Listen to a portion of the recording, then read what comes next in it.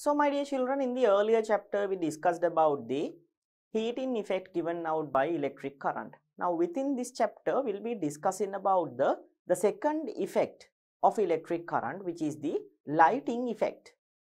So light effect or lighting effect of electric current will be discussed under this chapter. So you know that there are certain instruments, especially LEDs, light emitting diodes, right? These things are also referred as junction diodes. So normally junction diode means it's a type of an electrical component which pass electricity from one certain direction only. But however, there are some certain diodes when electricity is going to direct towards to a certain direction, right? By that diode, automatically a light energy is getting generated, like the heat energy. You know that electricity is getting passed to a certain material. I told you that heat energy is generated. In the same way, in some diodes, right, in some diodes, when the diode is going to pass electricity, automatically a light energy is given out. Okay, so these things can be utilized to get light energy in our day-to-day activities. So these diodes which can emit light energy upon passing electricity is called as light emitting diodes, or LEDs in simple. So here it is given junctions of most junction diodes. So junctions of most junction diodes get heated when electric current flows through them. It happens because part of the electric energy is emitted as heat energy at the junction, right? So junctions of most junction diodes get heated when electric current flows through them. It happens because part of the electric energy or electrical current is emitted as heat energy at the junction. In some junction diodes, part of the electrical energy is emitted as light energy at the junction. Then the junction is illuminated. So in normal diodes, in normal usual junction diodes, right? In normal usual diodes, the thing which is going to happen is what? In most of the diodes, it's getting heated due to the resistance, right? Due to the resistance getting heated, right? Upon flowing electrical charges, the junction is getting heated. That's the usual diode thing, right? That's the usual diode thing, my dear children. But however, there are special diodes. See, in some junction diodes, part of the electrical energy is emitted as the light energy at the junction. There are some parts in those cases, right? In those cases, there are some certain cases, or there are some special cases, light energy is given out, right? Light energy is given out. So my dear children, these things are the ones which are referred as, see, LEDs. So when light energy is given out, specialty in here is that these junctions are going to illuminate, means emit light. So here part of electrical energy is emitted as light energy is known as the light effect of electric current. Such diodes that emit light are known as light emitting diodes or LED. So this thing can only be observed in diodes, right? When current is passing, right, even small bit of a current is passing through the diode, light is getting emitted and the junction is getting illuminated. So these diodes are specially referred as light emitting diodes, LED. Then here given an activity, now we are going to examine how does a diode or light emitting diode is going to work. Specialty here is that we are going to use, or we are going to identify action of various light emitting diodes. Right, my dear children? Now, in here, we have to use different colors of LEDs. Different types means various colors especially. So, we will be needing LEDs with different colors. LEDs with different colors, a switch,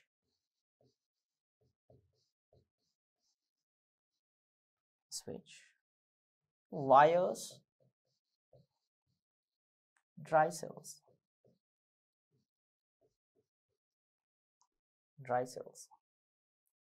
So we'll be needing these materials. We'll be needing LEDs with different colors, a switch, some wires, and some dry cells. So these are the ones that we need in conducting this activity.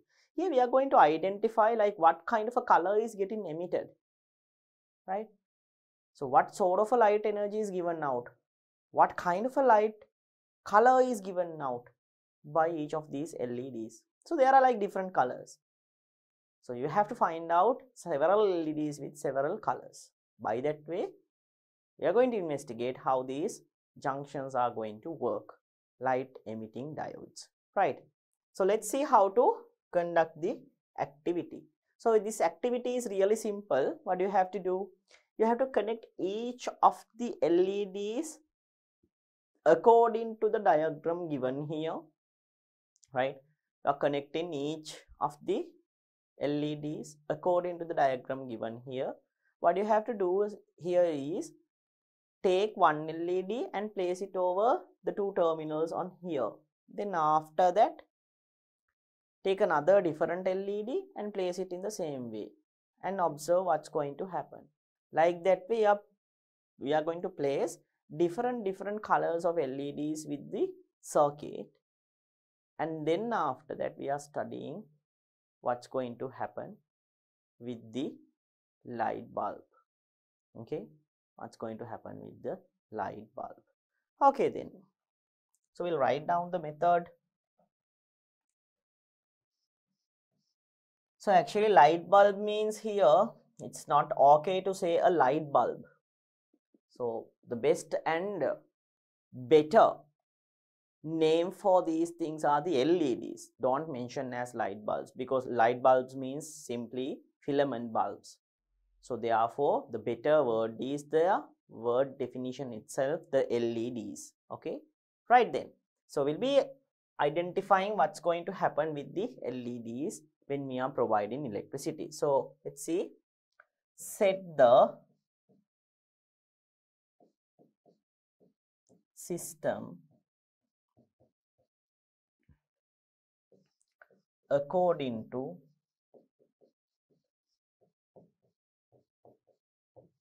figure,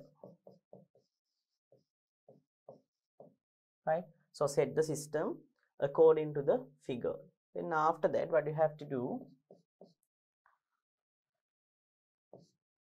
place each and every LED, place each and every LED on the circuit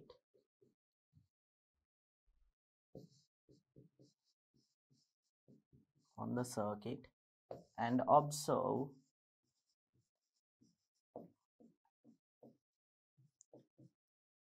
the light given out. Observe the light given out. There's a special case in here, right? Very special case. When connecting LEDs to the circuit, we need to connect LEDs in a proper manner. I mean, like LEDs have a different, it has a definite direction of traveling. Traveling means the electrical charges is going to travel only to a definite direction through an LED, right? like in the diodes. Diodes are directing electrical charges only to one certain direction. In the same way, LEDs are going also behave in the same way. I mean, like LEDs are also a type of a diode now. So they are also behaving same as the junction diodes. Specialty here is that junction diodes are going to generate heat most of the times, but LEDs are going to generate light energy instead of heat, right? However, their process is the same. They are directing electricity from one certain terminal to another only to a certain direction only. Means that electricity can't pass into both the ways. Okay, so there is a definite positive terminal and definite negative terminal in an LED. So when connecting LEDs to the circuit, we have to check the correct terminals, right? We have to check whether the terminals are correctly connected to the dry cell or not. So specialty here is that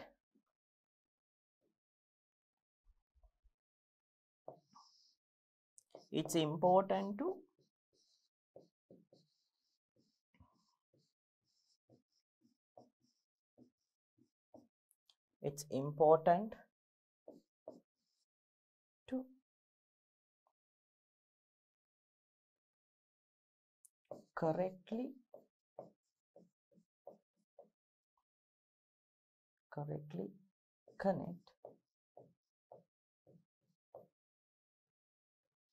correctly connect terminals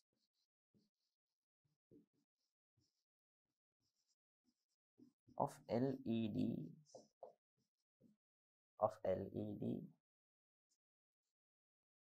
to the circuit.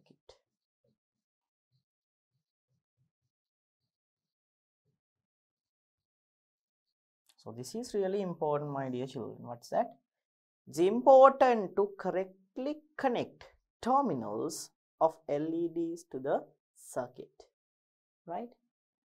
So always positive to positive, negative to negative. Okay. So here, let's see once again how to do this activity. Set the system according to the figure, right? According to the figure, we have to set the apparatus or the instruments. Place each and every LED on the circuit and observe the light given out. So a specialty here that when you are placing or when you are connecting LEDs, it's important to correctly connect terminals of the LEDs to the circuit. So when I'm going to head on to the lab, I'm going to explain how to identify these positive and negative terminals in a freshly newly taken LEDs.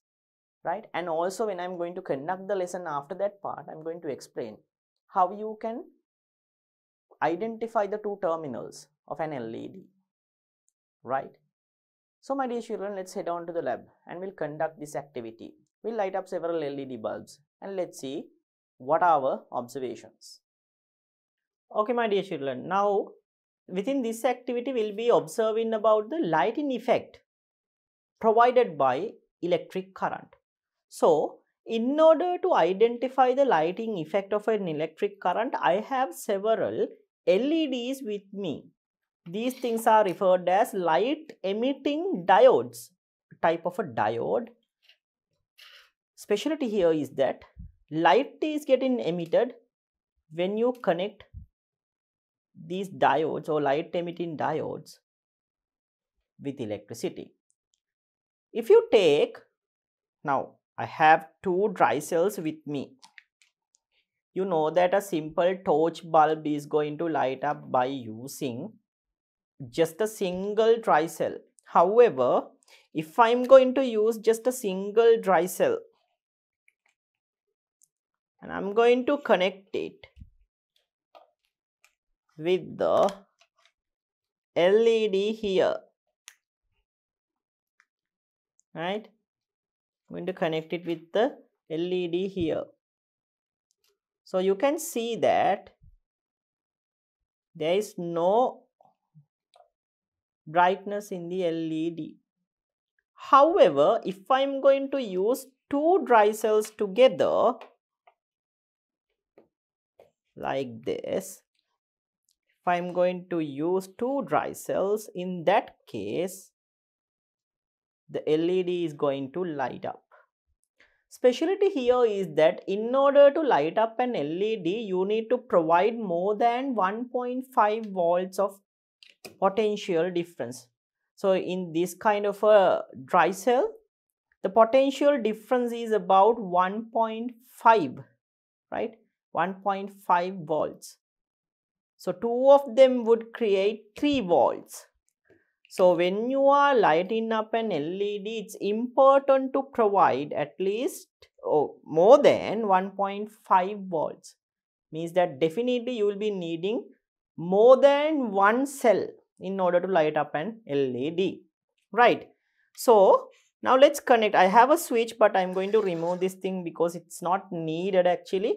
So I'm going to show you by connecting these things with these bulbs, and let's observe their colors. So first one, you observe that this has a blue color.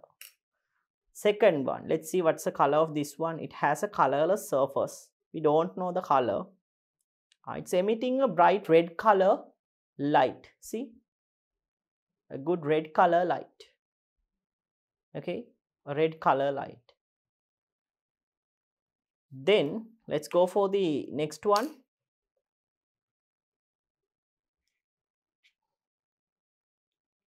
It's emitting a green color light, my dear children. A green color light. See, we'll go for the next one then.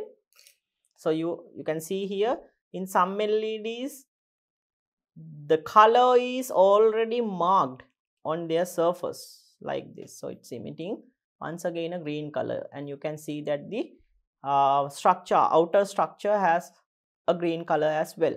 So if I'm going to turn this one off, compare it with the other one, this has a green color, this surface is blue in color. So blue color one is emitting a blue light, while the green color one is emitting a green color light. So this is another one, another LED. So let's connect it and we'll observe what's the color of it. So it's a white color, right? It's in white color. There's no distinct color in it. It's white in color, right? So these are the ones that we used in our normal flashlights. In our household LED bulbs, we use this kind of a light. Okay. So there are different types of lights which are getting emitted, right?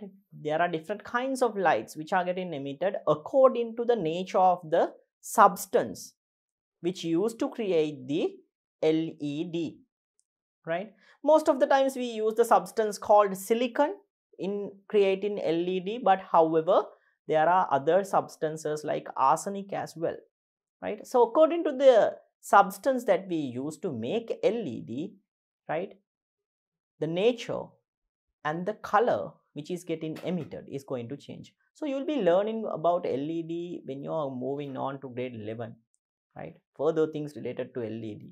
How does the color is going to change? What is their structure? Like that way, you'll be learning several things related to the LED in grade 11. However, up to now in grade 8, we have studied about the LED, and there are different colors, different materials are being used to create LED. So my dear children, this is the lighting effect of an LED, right? So specialty here in LED is that we need to provide at least 2 dry cells in order to light up an LED. And I'm going to take just one LED. We'll take the green one here. You know that when you take a simple torch bulb, it's going to light up even though when I'm going to change the terminals, right? There is no distinct terminals in a torch bulb. But however, if you take an LED, it has 2 distinctive terminals. If you take the structure of this LED and if you check it very carefully, you can observe one terminal of the LED. One terminal of this LED is somewhat longer than the other terminal. One terminal is somewhat longer. See, one terminal. You can observe that this is the shorter terminal. See, this terminal is shorter, somewhat shorter, right? and the other terminal is somewhat lengthier than the shorter terminal. See, you can see it very clearly. This one is shorter and the other one is somewhat lengthier. If you observe all of these LEDs have the same nature, right?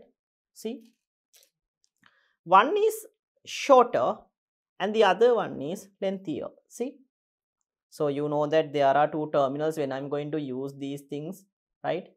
One is shorter and the other one is somewhat lengthier, not that much but somewhat, right? So like that way, when you check each of these, you can observe that difference.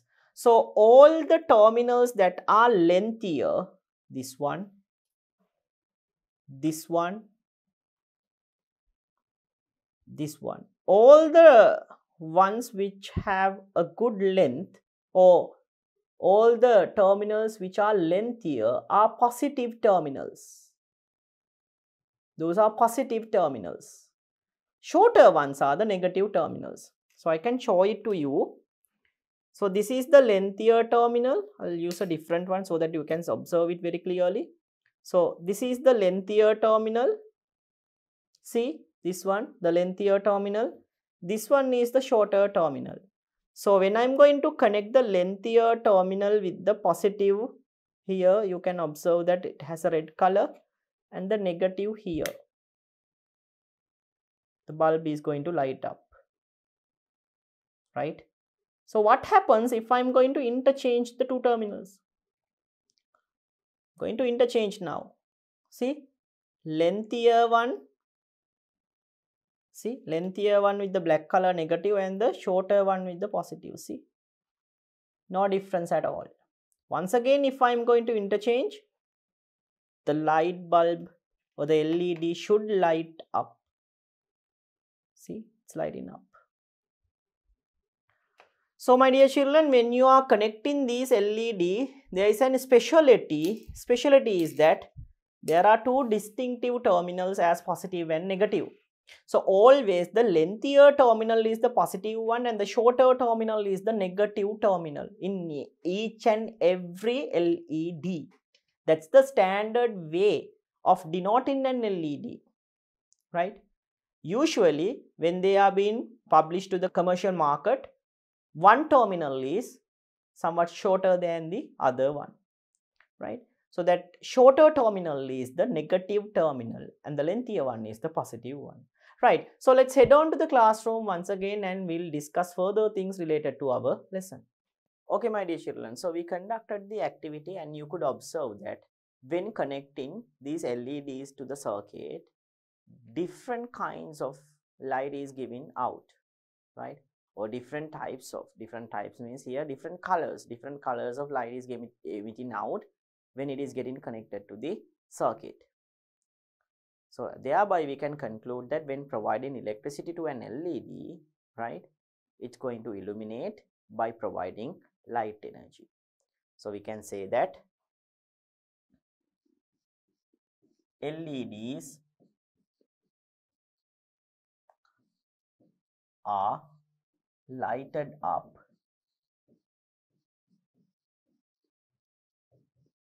instead of illuminated. I'll use lighted up as it is very simple, right? So LEDs are lighted up, giving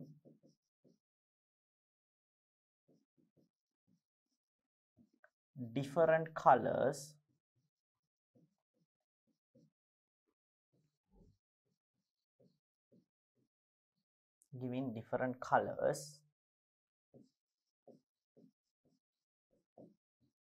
when passing electricity.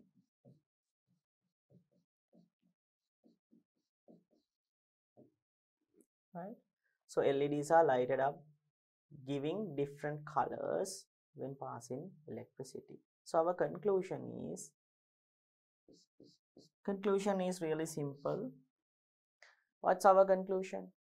So our conclusion is, my dear children, if you take LEDs or these junction diodes, they're going to emit light energy upon providing electricity, right? So light is given out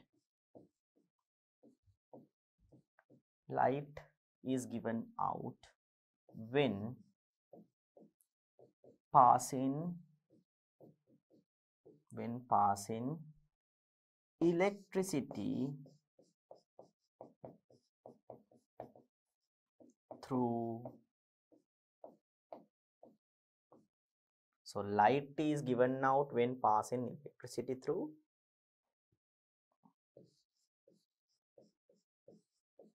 LEDs. So this is our final conclusion.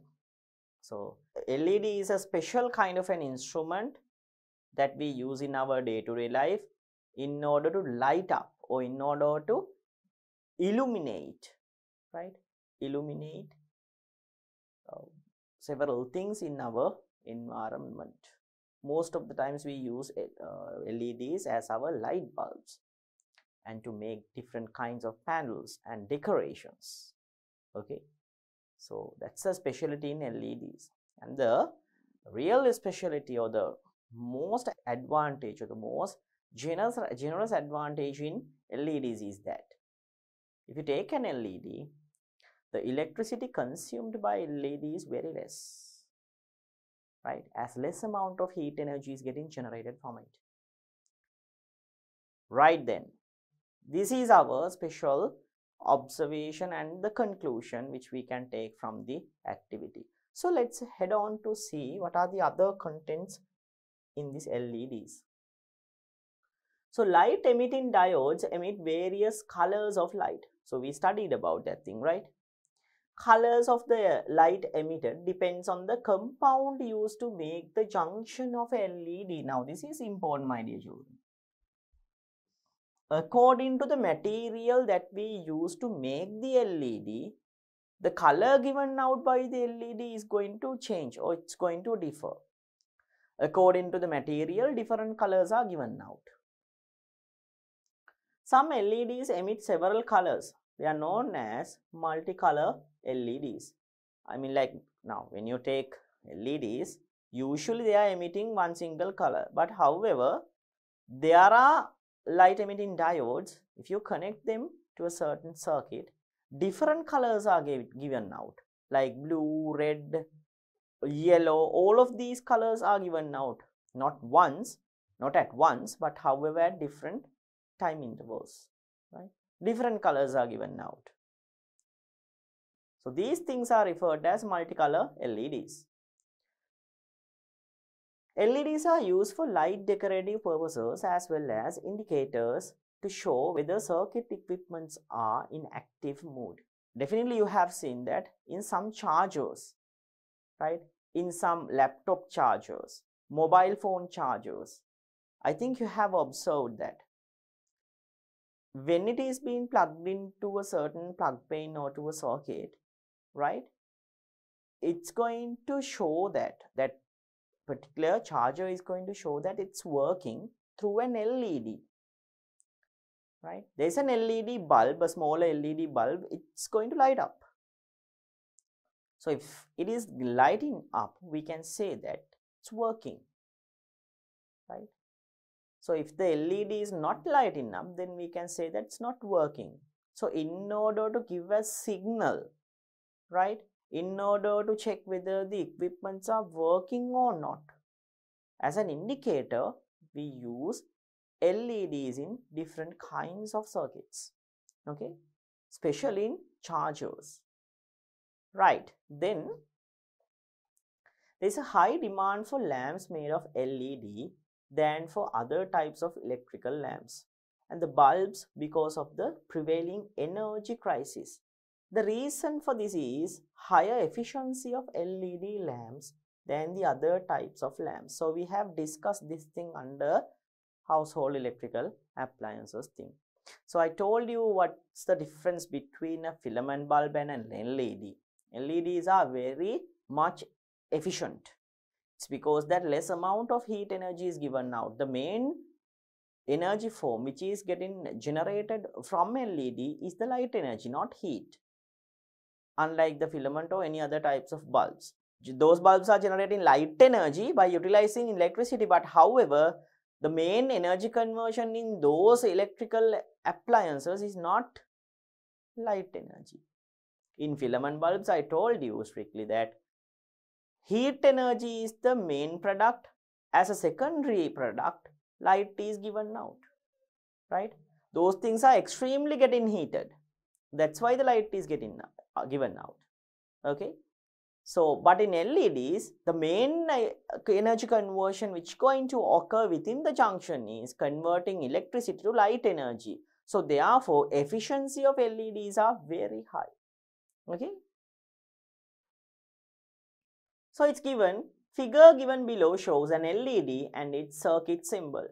When an LED is being connected to a circuit, the positive and negative terminals should be connected properly, right, or correctly.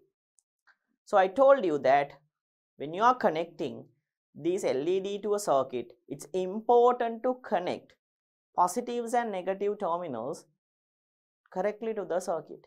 Now, in the early activity also, when I am conducting the activity, I told you that connecting this equipment to a circuit is really important in a proper manner. I mean, like, we have to correct it correctly. Otherwise, the LED is not going to emit light. If you are going to interchange the two terminals, then the LED would never light up. But however, there is no such effect in normal light bulbs like filament bulbs. You can interchange the two terminals, right? So there is no effect. But however, in LEDs, correctly we have to connect positive to the positive terminal, negative to the negative terminal. Otherwise, the LED will not light up at all. So here it is given that there is a minimum voltage that should be supplied to an LED to light it. Voltage supplied should exceed that minimum value for the LED to light it up. Right. There is a minimum value. Okay. There is a minimum value in order to light up an LED. Minimum value means here a minimum voltage. Usually, my dear children, it's around 1.5 volts to 1.8 volts. Usually, it's around 1.5 to 1.8. Means, now in a normal usual dry cell, AAA sized one, maximum possible potential difference or the voltage given out is 1.5 volt. But however, my dear children, we use just one single dry cell,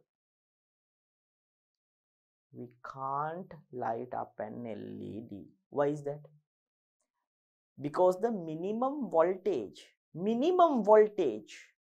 needed to light up an LED is between 1.5 to 1.8. It's greater than 1.5 volts. So therefore, if you need to light up an LED, you need to provide voltage greater than at least 1.8, right? Means like 2 volts, 3 volts, 3 volts would be much better. So we can't light up an LED by using only one single dry cell. We have to use 2 dry cells in order to light up an LED. So there is a minimum voltage in which these LEDs are going to work up with. That voltage is always greater than 1.5 volts. So my dear children, there is a minimum voltage, right, that should be supplied, and it should exceed that minimum voltage for the LED to light up. So once again, you are given with a certain figures. So this is the usual way of LED. Now let's imagine that. So this is a freshly or newly bought LED from the market. This figure shows that. So it's really easy to identify the two terminals if the LED is bought freshly from the market. Always the shorter, there are two terminals and one terminal is shorter but the other is lengthier than that. Here also you can observe it. Here also you can observe it. Always, my dear children, this is a law, right? And this law is followed by each and every company which is going to provide or produce LEDs. That law is that shorter terminal is always negative,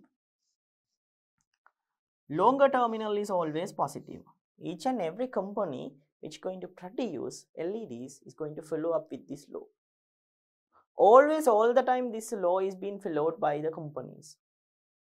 So by just looking at the LED, each and every person who have a sound knowledge about the LED can identify the positive and negative terminals just by looking at it.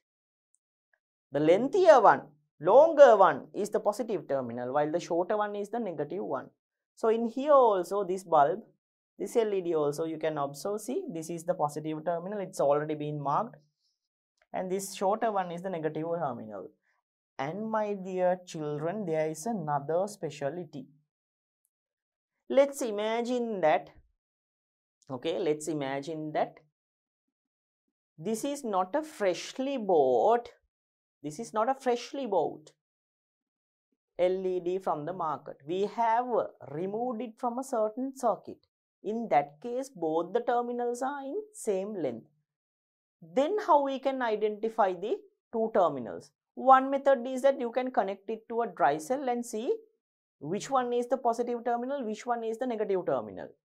When it is connected to two dry cells, the only possible way to light up an LED is connecting positive terminal to the positive terminal while connecting negative to the negative terminal only. By that way, you can identify the two terminals of the LED. But there is another way. By looking at it once again, you can say what terminal is positive and what is the negative terminal. How to say? You just take the LED like this and you touch the bottom circular base like this by your fingers. Definitely you can feel a cut. I mean, like the circle is not continuous. It's not completely round. There is a cut which is being introduced at a certain terminal like this. See, here to here the circle is okay. But however, after this, there is a cut. So always at the base, there is a cut. That cut is introduced always. There is a cut. Right? So cut is always introduced to the negative terminal. This cut is always introduced to the negative terminal. Just touch it. At the base, you have to touch it like this. There is a cut. That cut is introduced to show the negative terminal. So by that way also you can identify positive and negative terminals. That's the standard way to identify the positives and negative terminals, right? So my dear children, this is the circuit symbol.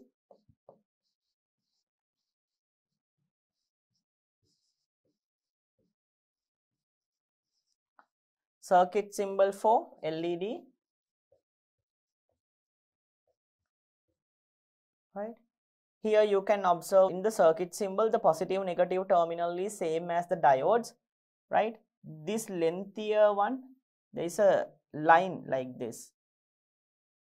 From a vertex, there is a line which is coming. This line always showing the negative terminal while the other terminal shows the positive terminal. In order to show that light is going out from the LED or from the junction, two arrows are being used.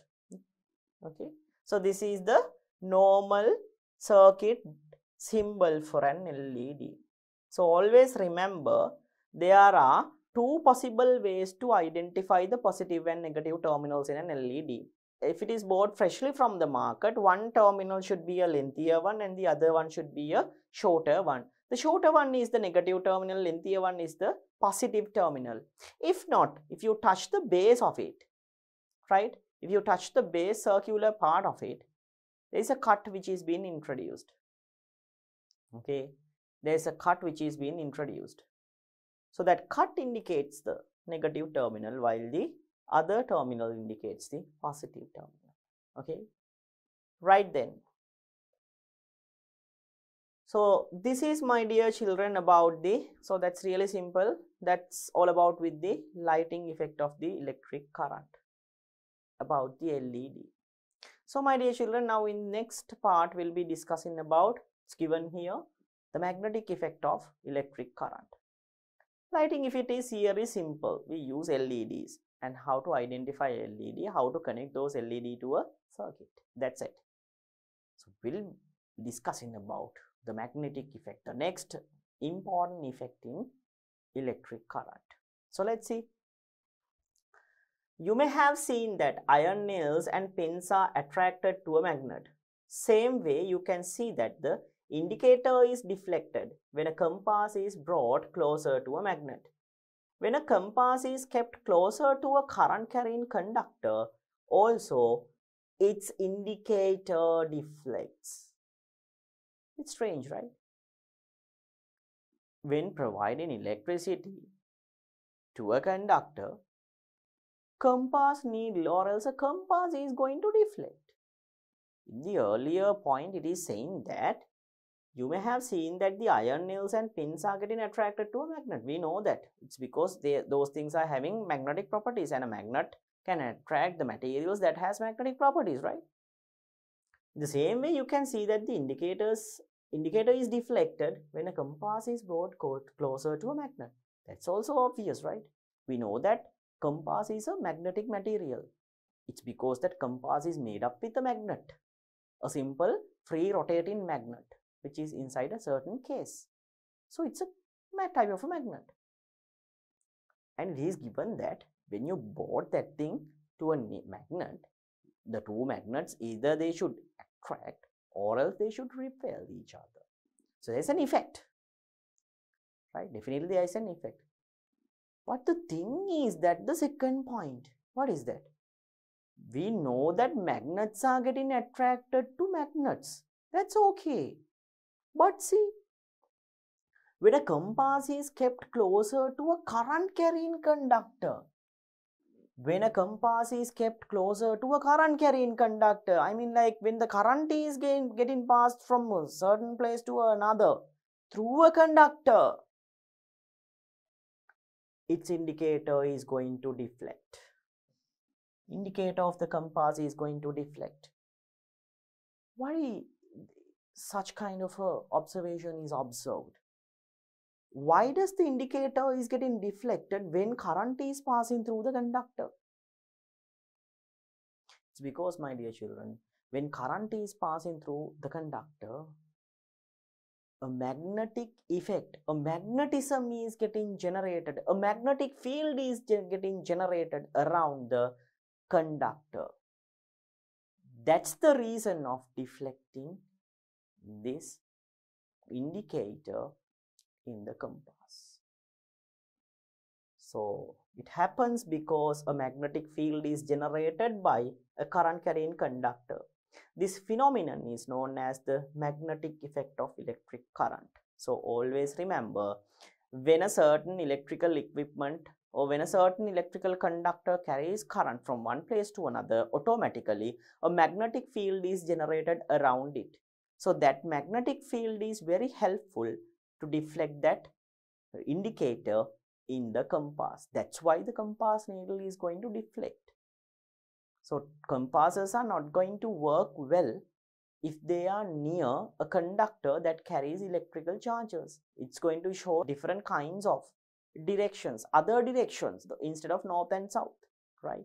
So the operation of a compass is getting highly affected. Operation of a compass is getting highly affected because of a current. Okay, right.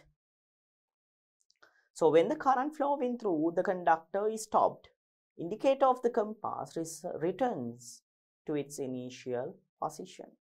So when the current is not going to flow, once again the indicator comes to original position. Okay, right, my dear children. Now this is the magnetic effect given out by the electric current. Okay, so let's see whether this thing is going to happen actually or not.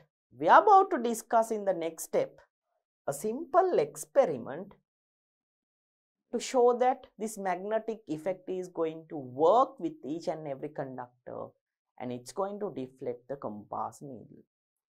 So first of all, you'll be needing these materials. What are the materials you need? You'll be definitely needing a compass.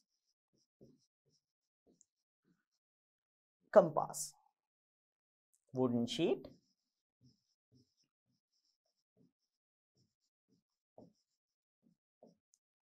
iron nails,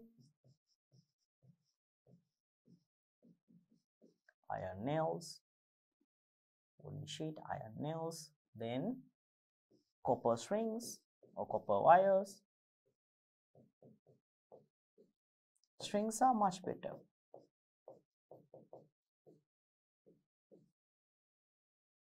Switch,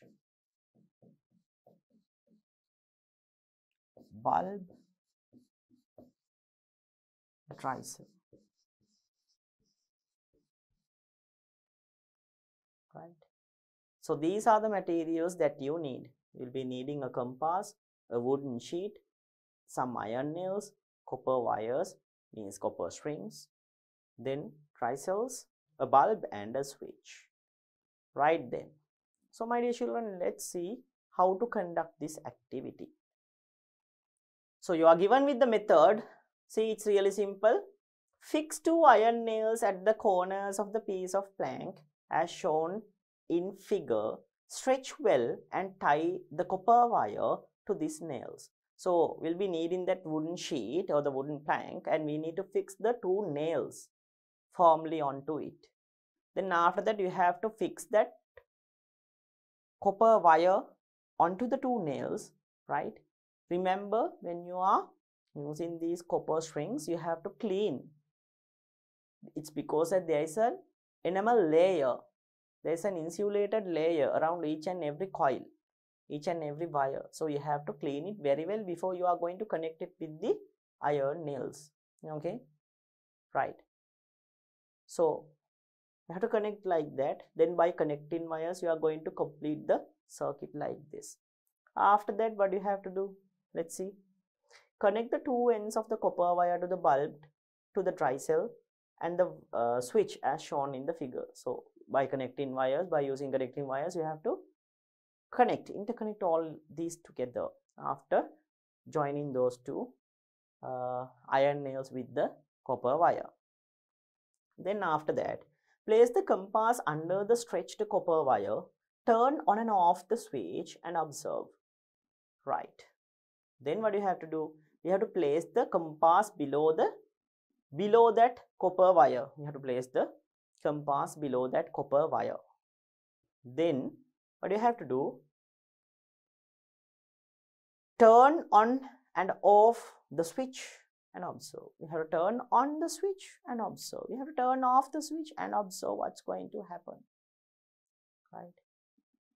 If my assumption or if the theory is correct, then definitely when the switch is closed or else when the circuit is turned on, the compass needle definitely deflects. It should definitely deflect, right? So let's see.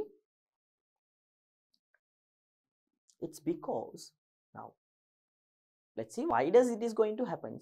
It's because that you know that electrical charges coming out from the tristle coming towards the bulb and going towards this iron nail, and the iron nail is interconnected with the copper wire here. So when electrical charges are passing from that copper wire, a magnetic field is getting generated.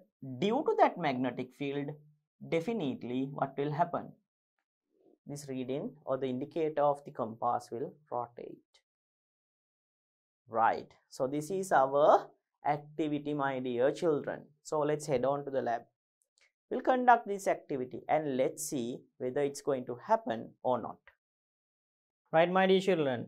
Now within this activity, we'll be identifying the magnetic effect given out by the electric current. Okay. So I have prepared a simple setup with me. There are 2 iron nails here and here, right? These two iron nails are connected with crocodile clips, which runs through the switch and comes back to the positive terminal, which goes through here and comes back once again to the other iron nail. So you know that when I'm going to turn on the switch, an electric current is going to flow towards that direction, and which is going to come back to the negative terminal, starting from the positive terminal. So you know that if you take a compass, now there is a compass, this is a compass, you know that this is a compass. If you take a compass, my dear children, a specialty in compass is that compasses are made up with freely rotatable magnets. So there is a magnet which is placed below the copper wire that runs through from here to here. There is a magnet in here. How can I say it is as a magnet? Because it is a compass. You know that compasses are simple magnets, right? So I have taken another magnet here in order to show that there is no deflection in this one, but there is a deflection in that one when I'm going to turn on the switch, right? So this is some kind of a modified activity so that you can get a sound or wonderful observation. So I have used two compasses here. So what I'm going to do is now, first of all, I'm going to show you that this is the north direction towards that, and in the second compass also, the north direction is that, right? Both the compasses are now showing north direction. Now I'm going to turn on the switch and let's see what happens with the compass needle of this one, which is at below the copper wire. So let's see what's going to happen.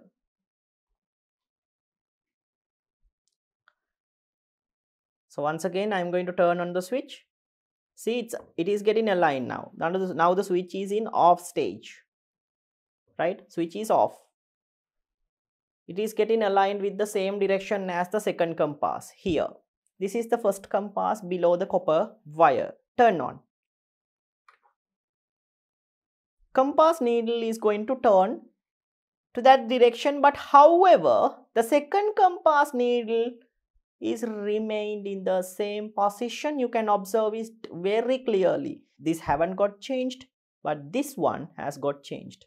Means that when current is flowing towards that direction, some kind of a energy is pulling this magnetic needle towards that direction.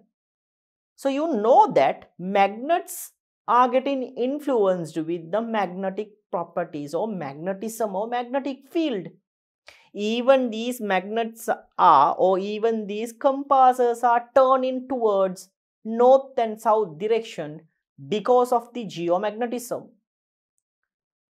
So when I'm going to turn on the switch, some kind of a magnetic field is getting generated on the copper wire so that the needle of the compass can turn to a different direction. It's because of the magnetic field created by the copper wire. That's why it is getting influenced. Because the compass needle is also a magnet, and when current is flowing through the copper wire, a magnetic field is getting generated. So the two magnets are getting interacted each other to change the direction of the compass needle. Once again, I'm going to show you by turning on the switch. See, this one changes, but this one doesn't. Now I'm going to show you some kind of a different observation. I'm going to keep both the compasses near each other like this, but at a somewhat different. Okay, let's keep this thing for a while so that they would align in the same direction. Yes. Okay, my dear children, now I have placed the second compass also near or below the copper wire. Now let's turn on the switch. Now once again, you can observe that both the compasses are showing the same direction. Okay, now once again, I'm going to turn on the switch and let's see whether there is a deflection in both the compasses or not. See, both the compasses are going to deflect. Now, by keeping this compass in the same way, I am going to take the other compass away from the copper wire. See what has happened. Once again, it would align in the north direction. However, this one is again still at the same position. So, when I am going to disconnect it, it runs back to the original position.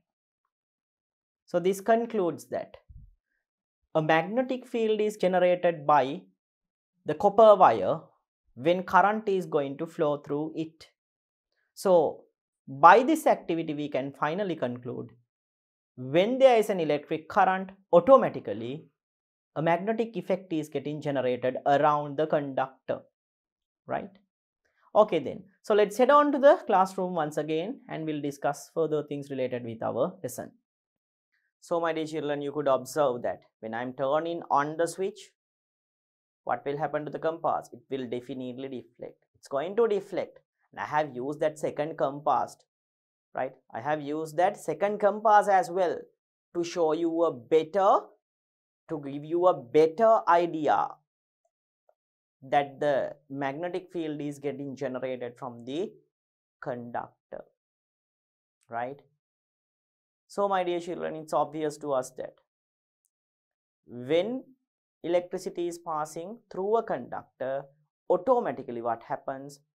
A magnetic field is getting generated, right? So first of all, we'll write down the observation of this activity. So our observation is really simple. What happens here is that when switch is closed, indicator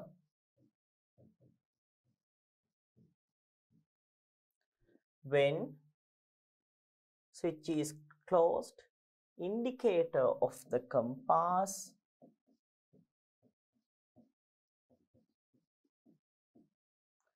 deflects. Then when switch is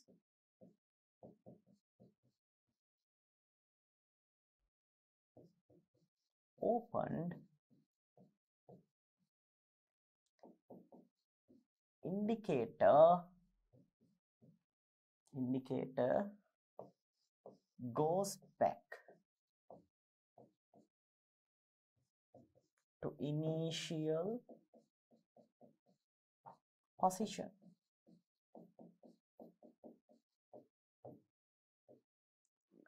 Right. So when switch is opened, indicator goes back to initial position. And the other case, when switch is closed, closing and opening means turning on and off. Closing the circuit means turning on. Opening the circuit means turning off. So when switch is closed, indicator of the compass deflects. When turning on the circuit, it's going to deflect. We observed that. When switch is opened, indicator goes back to initial position. So my dear children, conclusion that we can take from the experiment is that the final conclusion, it's really simple. When electricity is passing from the conductor, magnetic field is generated. When passing electricity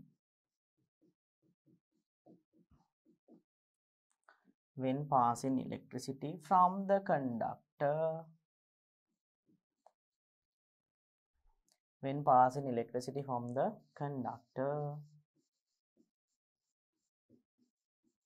here copper string, here especially it's the copper string, right?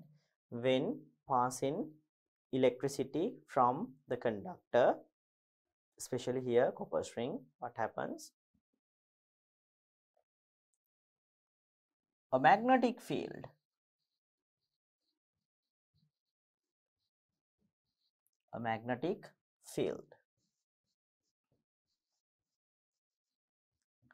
is generated.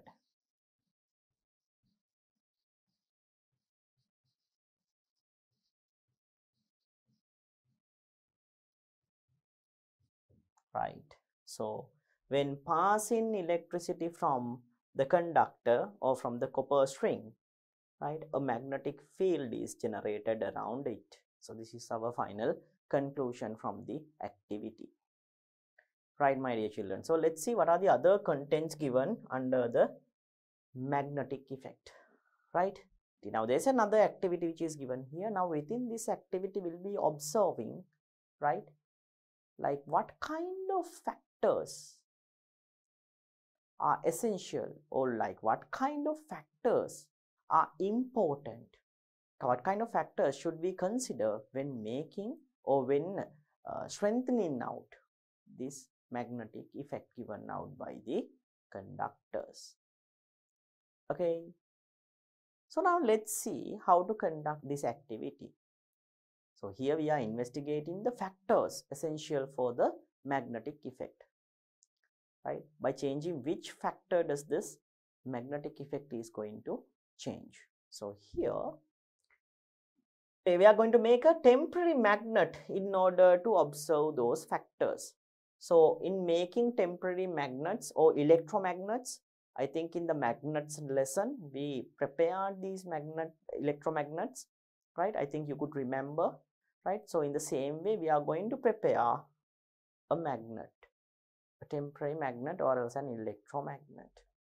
So we'll be needing these materials: cleaned iron nails,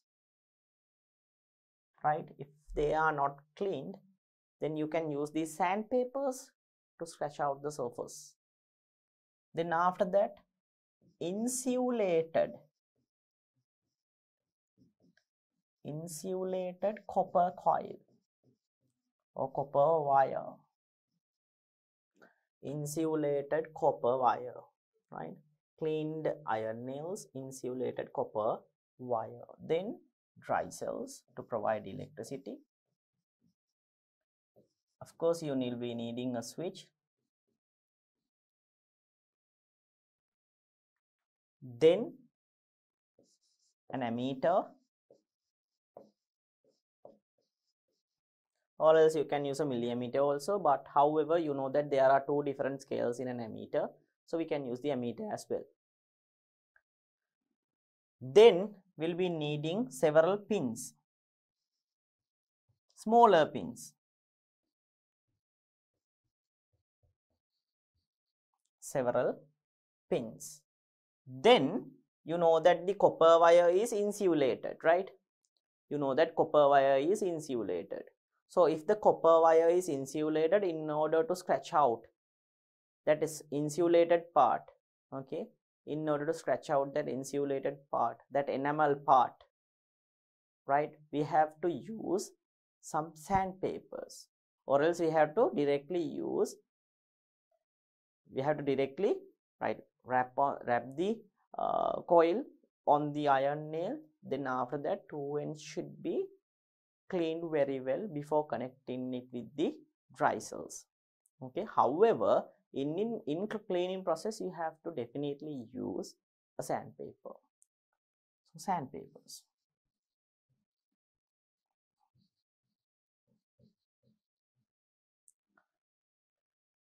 So we'll be needing cleaned iron nails, insulated copper wire, dry cells, a switch, an ammeter, several pins, and some sandpapers. Okay, not some, actually one is enough. Right.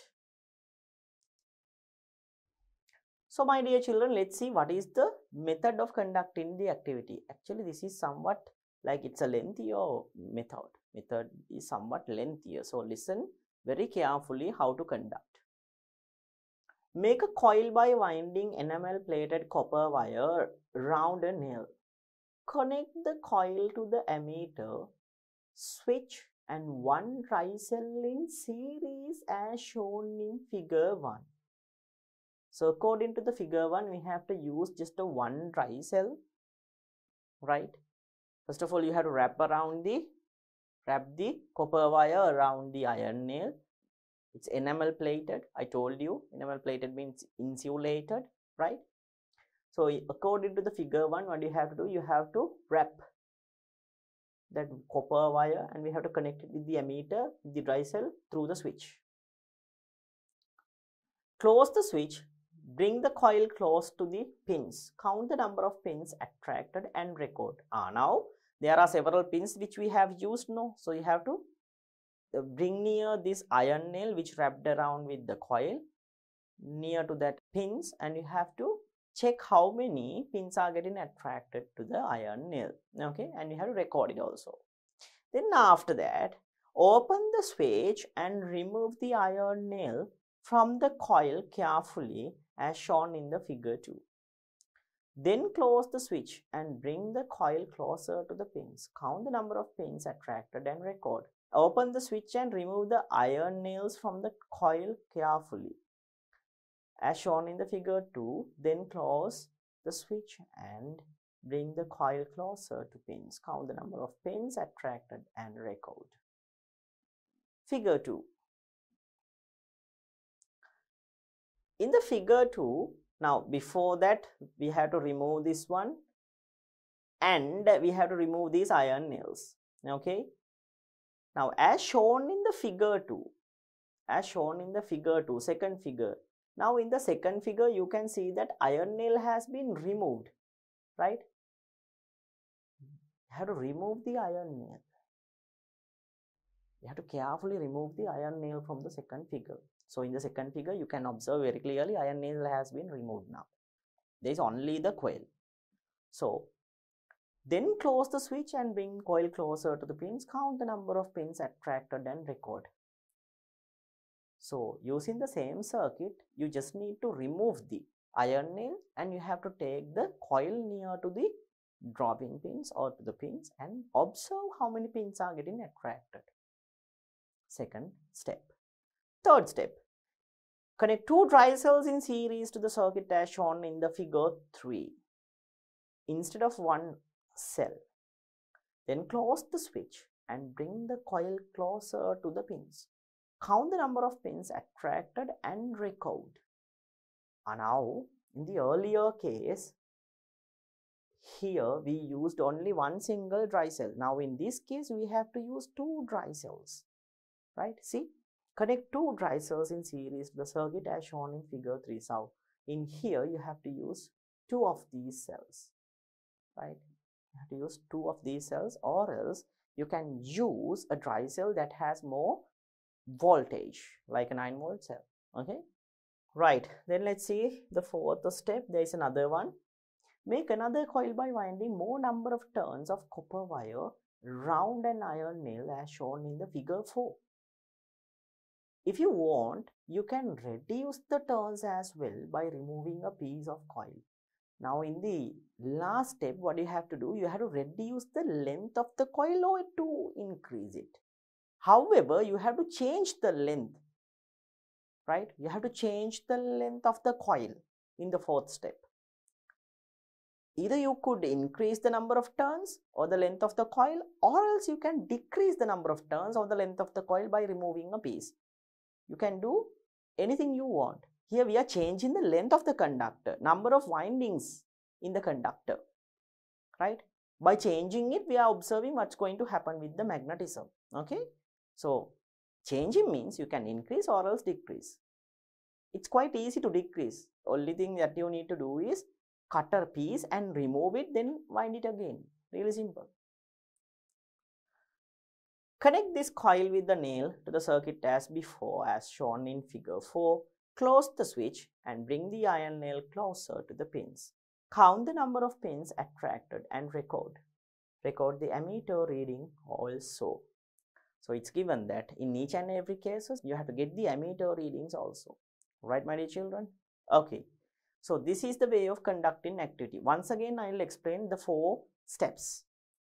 First step, first of all, we need to wind the coil around the iron nail and connect it with one dry cell. Bring near the pins and count how many are getting attracted. Check the ammeter reading.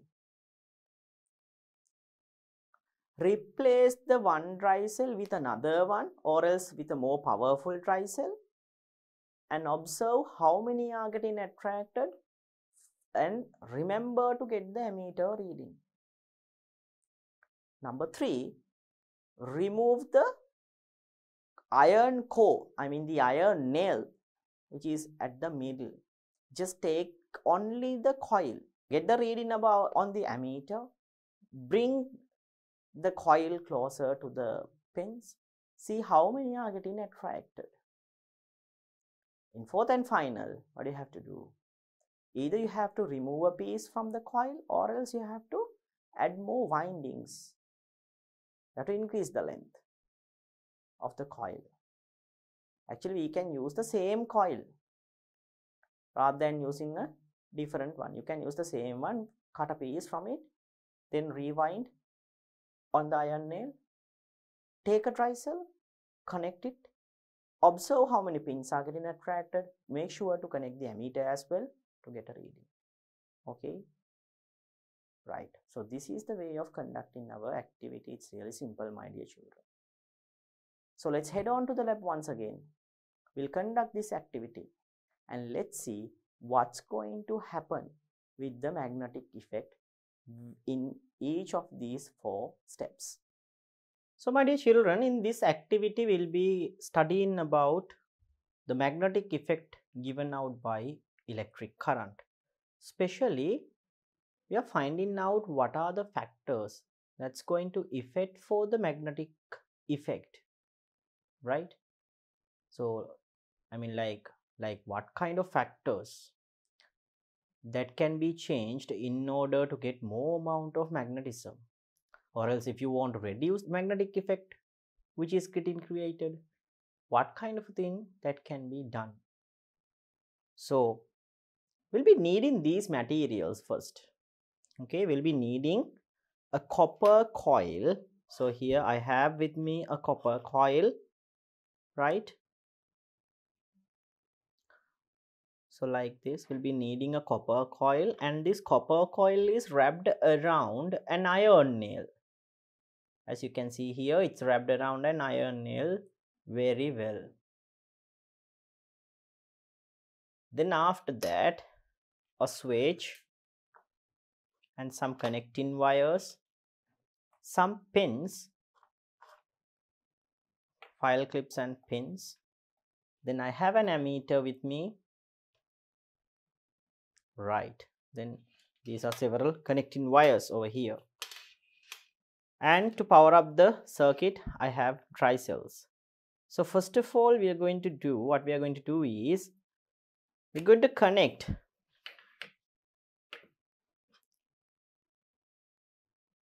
this system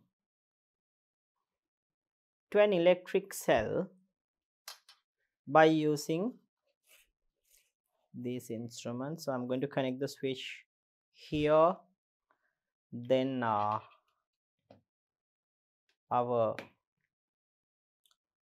ammeter, then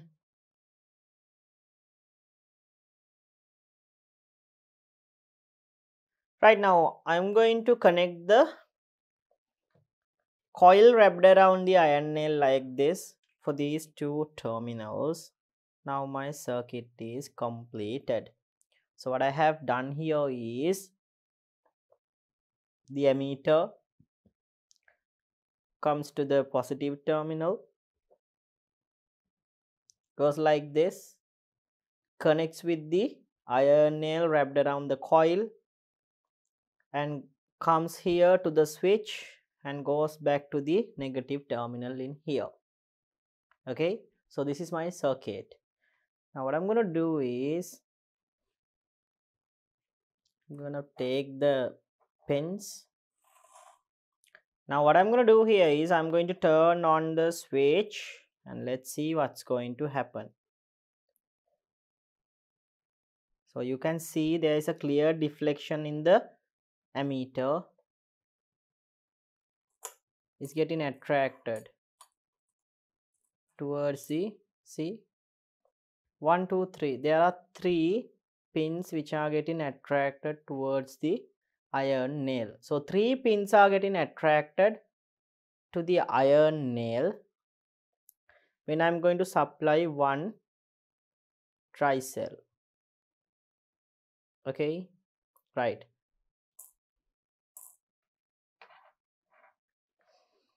Now I'm going to disconnect my circuit once again.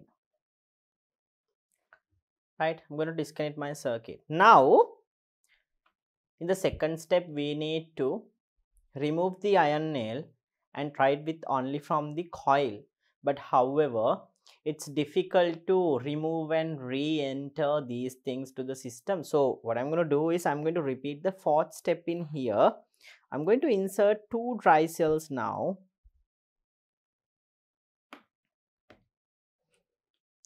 and to provide a good current to the circuit, right? So earlier it was only from one dry cell, like this, from one dry cell. So we turned on the switch and you could observe that 3 of the iron nails are getting, 3 of the pins are getting attracted. See, there is like 3. Now at this time there is 4, right? So there is a clear deflection in the ammeter reading as well. So ammeter reading now is at 0.4. See, 0.4. 0.4 is the answer for the ammeter reading, and there are 4 pins which are getting attracted. So I'm going to cut the current now, right? So 0.4 and 4 pins. Now I'm going to insert the second dry cell. So it would make this practical rather more easy, right? And going to insert it like this. So remember children, 0.4, 4 pins. Okay, now let's see what is going to happen here. So at this time you can see that now it's way more greater than 0.6 of amperes, right? The ammeter reading is greater than 0.6. However, we'll take that one as 0.6 amperes, right? So if I want to change the, if I want to get a accurate value, I need to change the scale to 3 here. By that I can get a value, right? So let's see how much is it. So it deflects greater than 1 and it's greater than 1.4. Yes, 1.4, but it is keep getting reduced from time to time because of the effect given here. So I'll name it as 1 here. We'll take it as 1, right? It's more closer to 1. Actually it's 1.2 now, so it's more closer to 1, right? So we'll round off this thing and we'll take it as 1.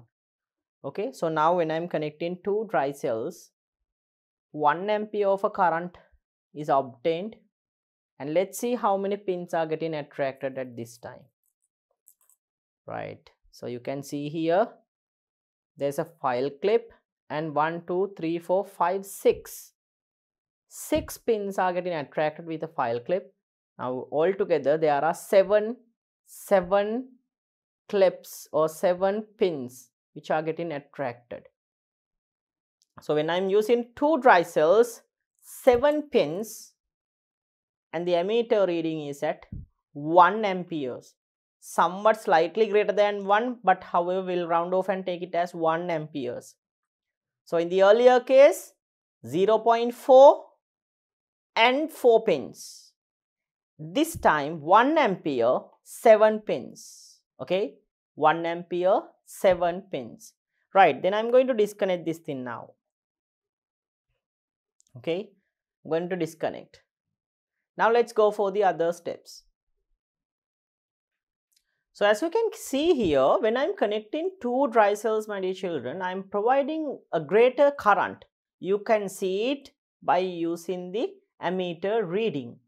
So ammeter reading runs to 1 ampere when I'm using two dry cells. In the earlier, it was around 0.4, right? So in the first case, when the electric current is only 0.4, only 4 pins got attracted towards my temporary magnet. However, when I'm going to increase the number of dry cells to increase the current of from 0.4 to 1 ampere, I could attract 7 pins. Means that my magnetism has got increased during the process of increasing dry cells or increase in current. So when I'm going to increase the current, you can clearly see that the magnetism of the electromagnet or the magnetic effect given out by this circuit is going to increase. So we can say that when electric current provided to a system is greater magnetic field can be observed. Now let's go for the other cases as well. So now I'm going to remove this, right? I'm going to remove this and I'm going to take the iron nail out. Okay, like this. Let's take out the iron nail. Right, so we have removed the iron nail now. Now what I'm going to do is, once again I'm going to supply electricity. I'm going to keep both the dry cells. Once again I'm going to provide electricity to this coil by removing that iron nail. Right, here we go then. Once again you can observe that the current is at 1 ampere range. Now let's see whether these things are getting attracted to the coil.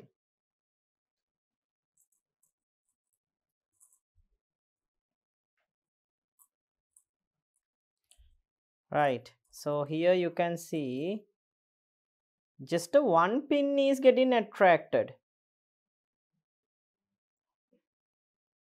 Just a 1 pin. But however, when I'm going to insert the, you can remember that when I'm inserting that iron nail, right, 7 got attracted, but however at this time only 1 got attracted.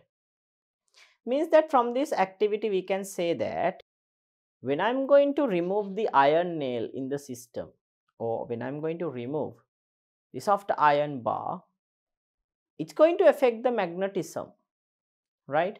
And when the magnetism is going to reduce when there is no soft iron core within the coil, right? Then the third step. In the third step, what I'm going to do is I'm going to reduce the number of turns in the coil. So in order to reduce the number of turns in the coil, so I'm going to take it like this. I'm going to keep, now I'm going to remove several number of turns. So in removing number of turns, what I'm going to do is I'm going to remove a piece of copper coil in here. So I'm going to take this and I'm going to remove it. So let's remove.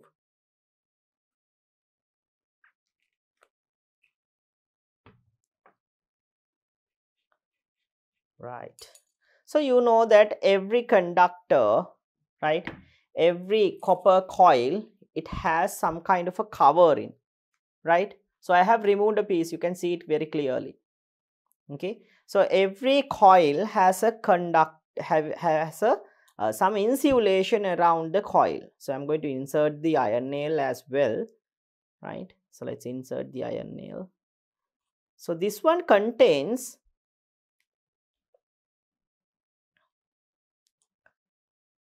also contains some kind of a layer in here.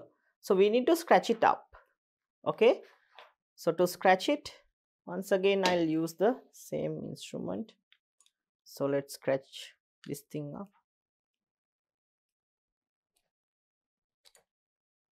So we need to scratch it very well in order to remove that coating. There's a plastic kind of a coating over here. You have to remove it, otherwise the electricity will not be conducted through it.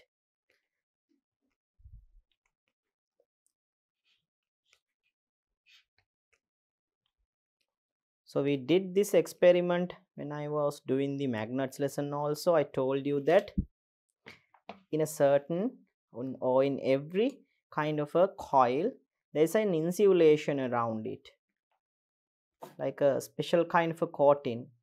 So we need to remove it before connecting to a circuit. So here you can see the color change very well, right? Now let's connect it and we'll see what's going to happen. So I'm connecting it.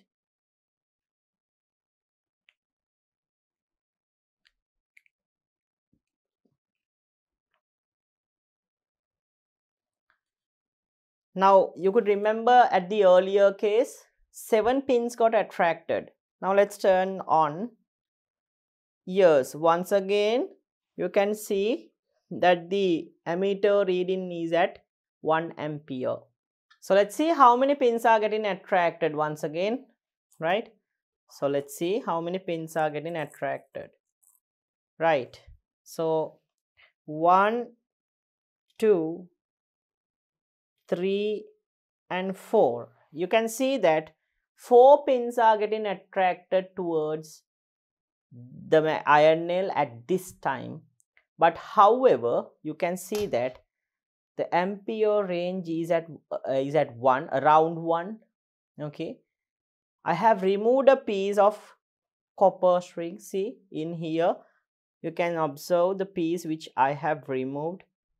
I have removed a certain piece of copper coil from the initial one.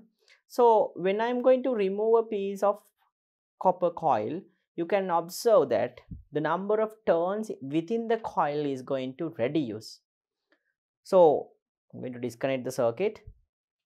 When I'm going to reduce the number of turns within the coil, you could see that only 4, see only 4, 1, 2, 3 and 4. Only 4 of the pins are getting attracted towards the iron nail. So by that way we can say that when decrease in the length of the conductor, when decrease in the length of the coil, when decrease in the number of turns within the coil, we can say that the magnetic field or the magnetism generated within the circuit is also going to reduce. So that's why less number of only 4 pins are getting attracted towards the iron nail. So by that way we can say that when reducing the number of turns within the coil, the magnetism which is getting generated is also going to deplete, right?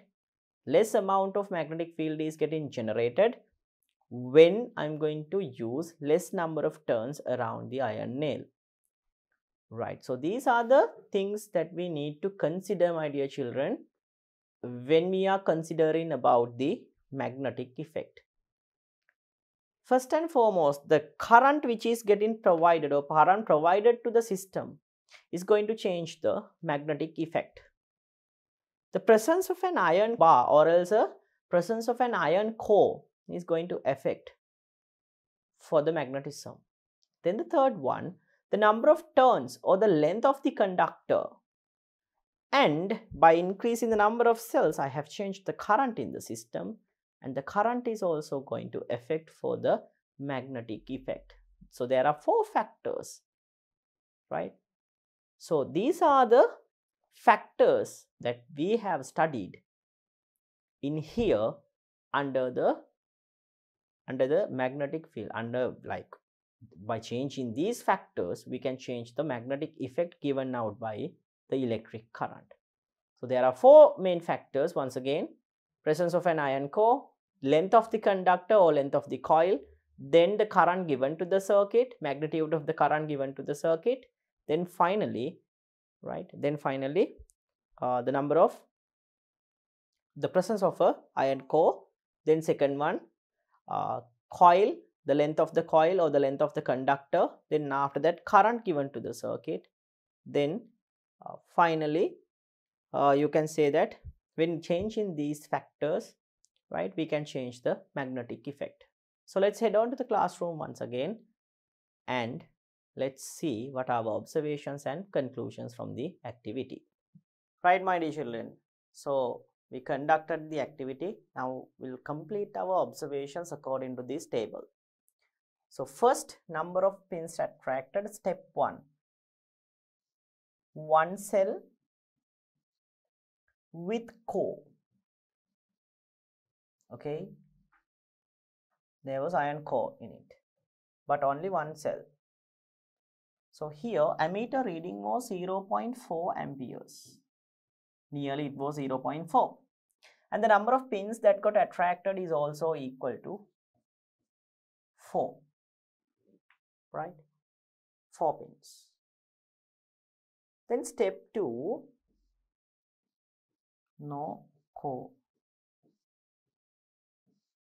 So in here also only one pin got attracted, ammeter reading. Now here we used 2 cells. So the ammeter reading was 1 ampere. You could observe it. In step 3, here 2 cells with core. 2 cells with core. 7 pins got attracted with 1 ampere of a current. In step 4, in the fourth step, we used 2 cells. We used 2 cells, less length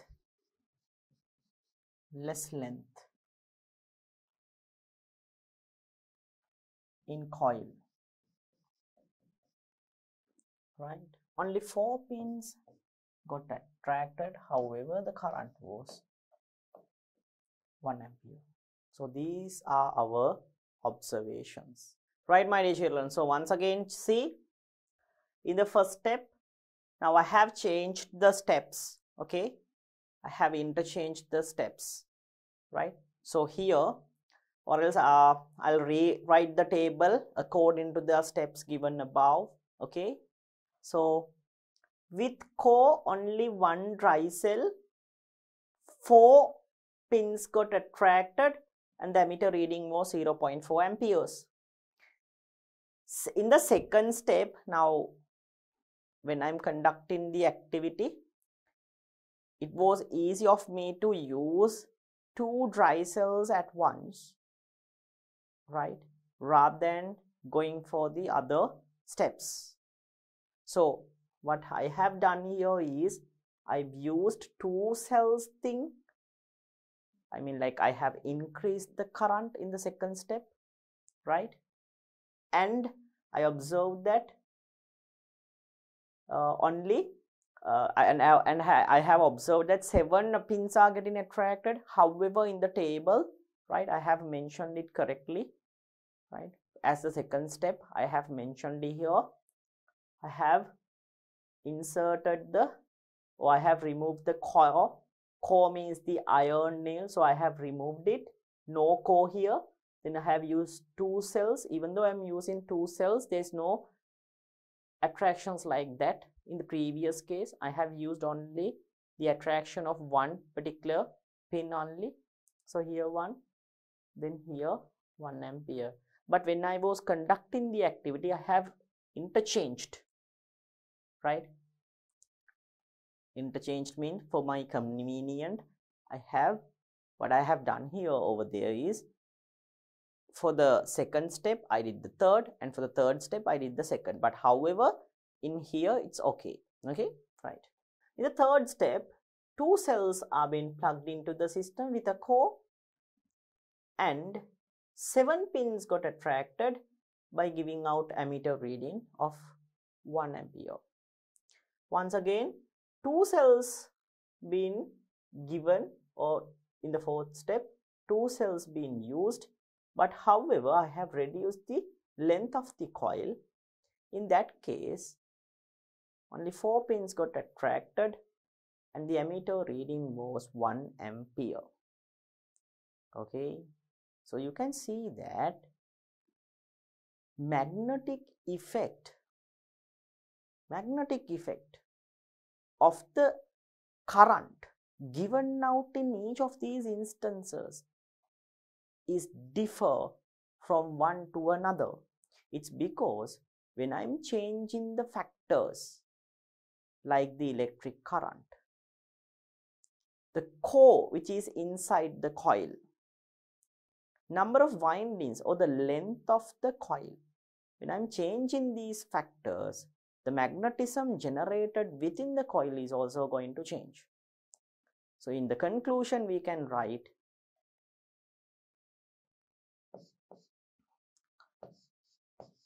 length of the coil, conductor,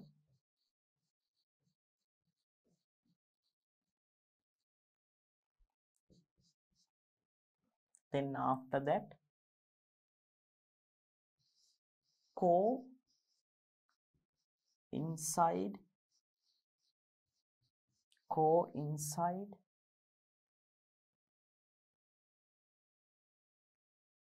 the coil, here especially iron nail, right, core inside the coil. Then third one, current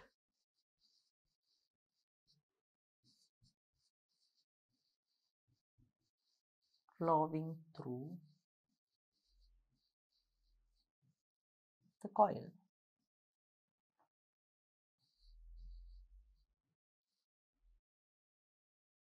Current flowing through the coil. So length of the coil, here especially the conductor, core inside the coil, core means the iron nail, right, whatever the iron particle, whatever the material which is inside the coil. And the third one, current flowing through the coil or the conductor, are the factors that change the magnetic effect of the electric current. Are the factors that affects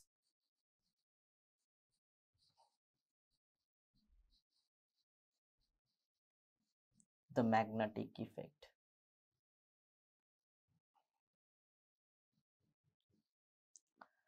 Are the factors that affects the magnetic effect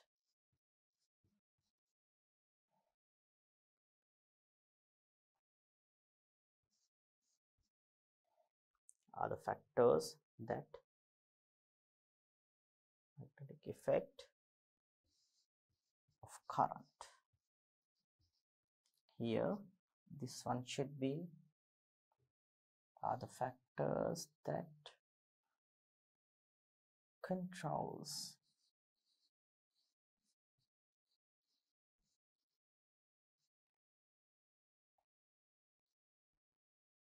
so length of the coil or the conductor, core inside the coil, here especially the iron nail, current flowing through the coil are the factors that control the magnetic effect of current. So these are the 3 factors that controls the magnetic effect of the current. By looking now these observations, we came into this conclusion, my dear children. Right. So let's head on to see What are the other things contained under this? So once again you are given, see, according to the activity above, it is revealed that the strength of an electromagnet depends on type of core in the coil, type of the core, the electric current flowing through the coil, electric current, amount of electric current flowing through the coil, number of turns of the coil, number of turns means here especially the length, right. So it's been concluded that these three factors are the ones which affects the magnetic effect in a current. So here it is given how they are going to affect. Strength of an electromagnet, my dear children, increases when there is conducting medium as the core of the coil. Between the coil there should be a conducting medium or else a conductor, a core should be there. So when there is a core within the coil, the strength of the magnetism is going to increase. Increases when electric current flowing through the coil is increased. When you are going to increase the current, when I am using 1 to 2 dry cells, pins got attracted, increased from 4 to 7, ammeter reading also increased from 0.4 to 1. So my dear children, when increasing the current, we can say that what's going to happen? We can say that the strength of the magnetism is also going to increase. Number 3, increases when the number of turns of the coil is increased, right? So it increases when the number of turns of the coil is getting increased. Means when increasing the length of the conductor, what will happen? We can say that the magnetism or the magnetic effect is going to increase.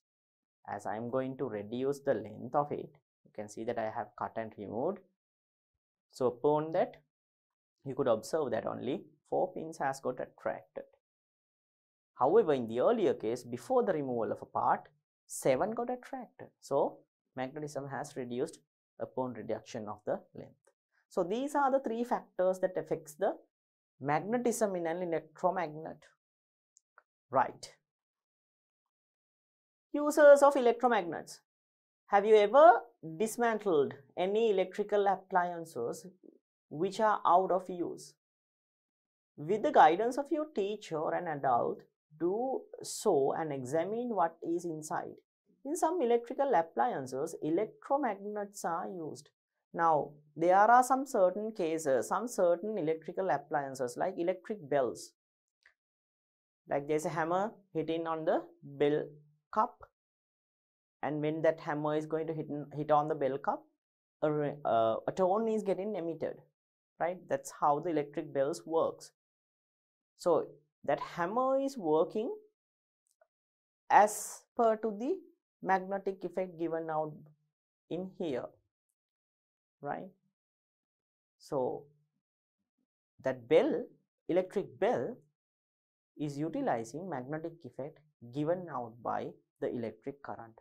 So here especially that core or that instrument is referred as a electromagnet.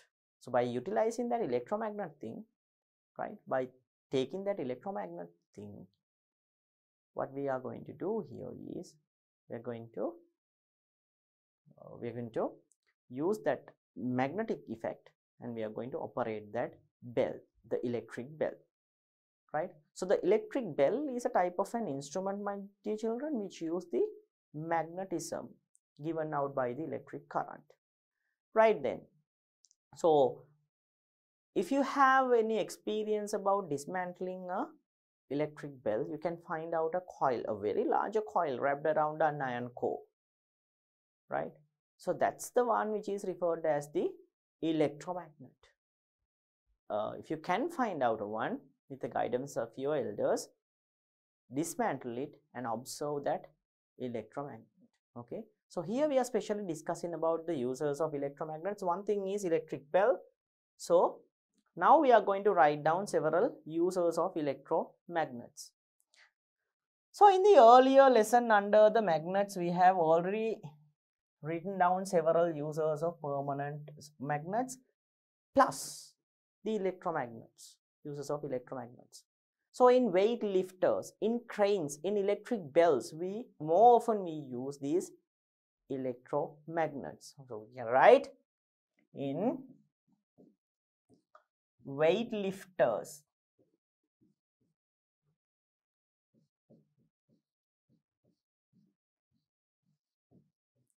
in electric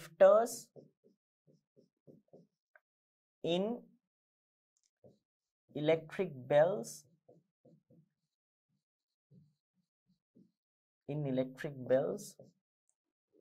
next use is that in cranes. In cranes also we use these electromagnets. So my dear children, these are the places that we most often use electromagnets, right? So this magnetic effect given out by the electric current is utilized in these instruments. Right then, so let's see what are the other contents in our lesson. Assignment given: a bell cup, hacksaw blade, bolt of 1 cm with a nut, metal rods 4 cm length, enamel plated copper wire, wooden stripe to the size of 12, 10 by 1, 2 balls of length of 1.5 cm conducting wires, 2 dry cells and a sandpaper. Make an electric bell using the above items. Get the assistance of your teacher when necessary. So my dear children, what you have to do is, using these instruments, you have to build up a electric bell. So it's really simple. What you have to do? You take the sheet like this, right? Then take the bell cup, right? Fix it to the wooden sheet. Then after that, take that hacksaw blade like this, okay? Wrap that copper coil around it. Take the 2 terminals, connect it with the dry cells. Really simple. Keep a switch also, turn on and off, right? So when you are turning on, it's going to hit on this thing, turn off, once again it is coming back. So when you turn on and off, it will like hit and come, hit and come, hit and come. It's really simple, my dear children, right? So you have to use bolts in fixing the bell cup, and my dear children, to fix the hacksaw blade also you have to use bolt like this, right? Then after that you can make it like this. It's really simple. So at home you can try out this thing, try to make this thing, right, at home. A simple activity to make a electric bell, right, my dear children? So this is the way of conducting our, or this is the way of making our toy electric bell, right? So I have never mentioned the parts in here. It's really simple, so I have never mentioned the parts in here. So this is the coil which is wrapped around it, and we have connected with the dry cells in here and the switch, and this is as here you can see the bell cup, and the structure outer rectangle, that's the wooden sheet. So it's really simple, so that's why I have never marked the system, labeled it, okay? Right then, so that's all about with the magnetic effect given out by the electric current, right? So even we discussed a method to make a toy electric bell that's going to work with the magnetic effect given out by the electric current. So my dear children, in the next chapter we'll be discussing the other effect given out by the electric current, which is the chemical effect of electric current. So I'll meet you with the next chapter to discuss about chemical effect given out by the electric current.